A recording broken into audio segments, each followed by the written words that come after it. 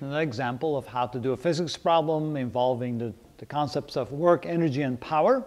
And again, I'm going to use this handy equation to solve any of these types of problems. So here's another good example for that.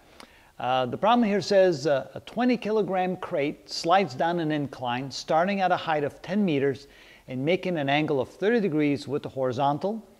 If the coefficient of friction is 0.1, what will be the speed of the crate at the bottom of the hill? So you say, wow, how do I do that? Well, you know you're going to use this handy equation that says that any work put into the system plus any initial potential energy that you had plus any initial kinetic energy that you had equals the final potential energy plus the final kinetic energy plus any heat lost to the system. And remember, what we're looking for is the velocity or speed at the bottom of the hill, so V final is equal to question mark, that's what we're after. And to get a better visual picture of what's happening here, let's make a drawing, a sketch. So let's say we have an incline, like so. The incline makes an angle theta equal to 30 degrees. Let's say the crate starts at the top of the hill, or the top of the incline. And let's say that the height is equal to 10 meters. The crate has a mass of 20 kilograms. And it's going to slide all the way down to the very bottom. And let's see here, we do have friction, so let's mark that. So mu is equal to 0.1. And that definitely is going to play a role, because if there's friction there, that means that some of the energy lost is lost by overcoming the friction. Let's now plug in at least all the things that we know so far. So the crate starts presumably from rest, so you just kind of let it go. The crate begins to slide down. And so nobody's pushing the crate, no force is applied to make the crate go down. So we can say that there's zero work input. The initial potential energy is there because it started from an initial height, so we can say that it's equal to mgh. That's the definition of potential energy. And kinetic energy-wise, assuming that the crate started from rest, kinetic energy initially would be equal to 0. Now when the crate reaches the bottom of the hill, there's then 0 height right here. That's our reference height. So there would be no potential energy at the end. So that would be 0 plus kinetic energy we presume it would have, assuming that the friction is not too great so that the crate will actually slide down the hill and gain speed. We could then say that the kinetic energy at the end would be 1/2 mv squared.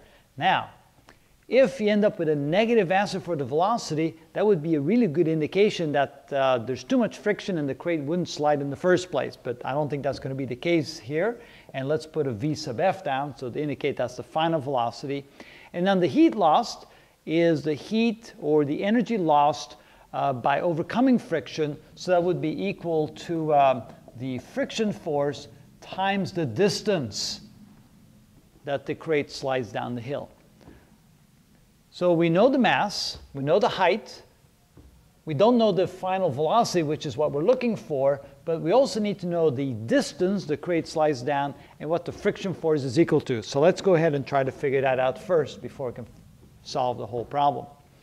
So we have the weight of the crate, which is straight down, mg, which can then be written into the perpendicular component and the horizontal component relative to the incline.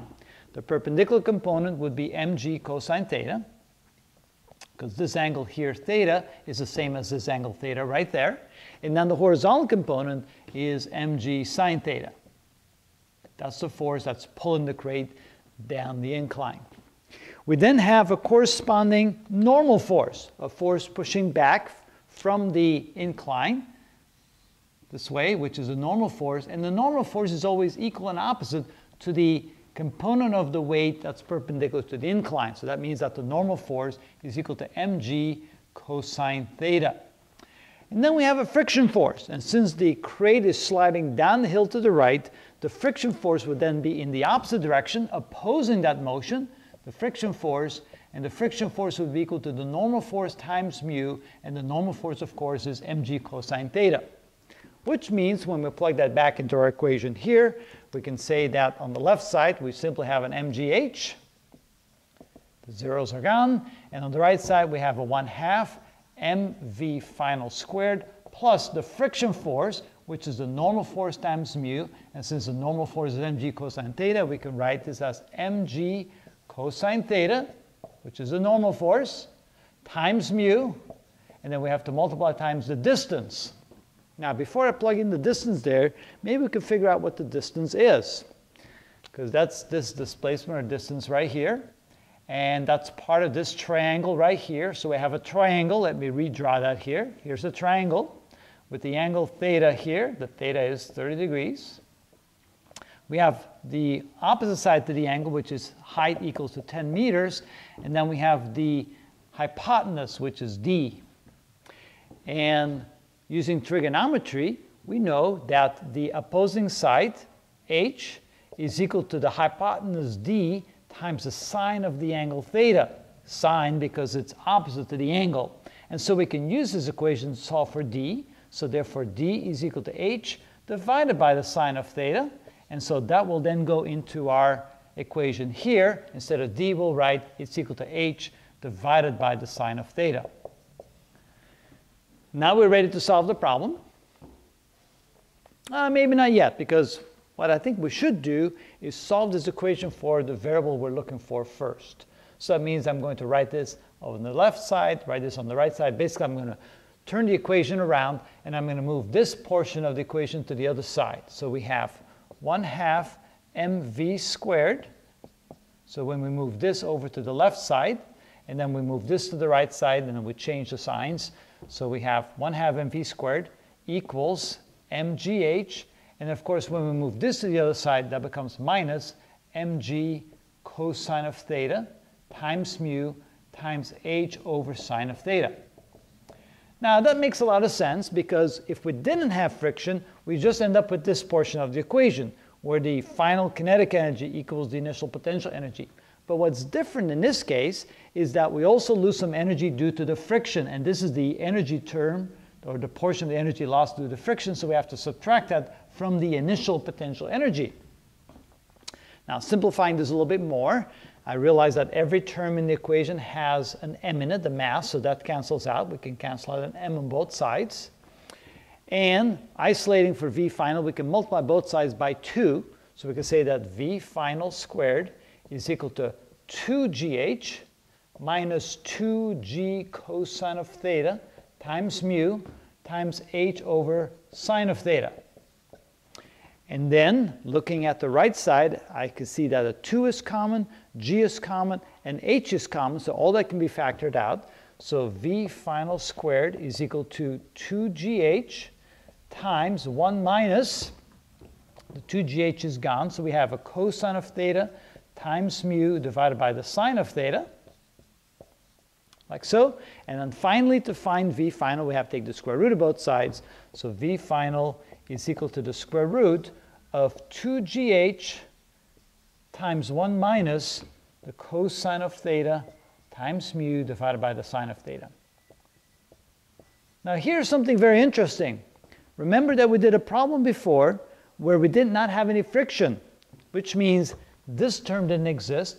And the answer was that the final velocity of something coming down a hill, sliding down a hill, or rolling down a hill with no friction is simply the square root of 2gh.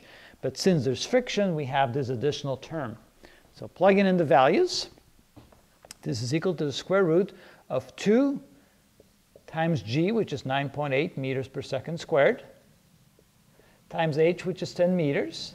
So now we have this portion of the equation. And now we multiply this whole thing by 1 minus the cosine of 30 degrees divided by the sine of 30 degrees times mu, which is 0.1 in this case. There we go. And now when we grab a calculator, we can find out what the final result is. So we take the cosine of 30 divided by the sine of 30. We multiply that times 0.1, and we subtract that from 1. And we multiply that times 2 times 9.8 and times 10. And now we take the square root of both of that whole thing, square root, and we get 12.7. So the final velocity in this case is 12.7 meters per second.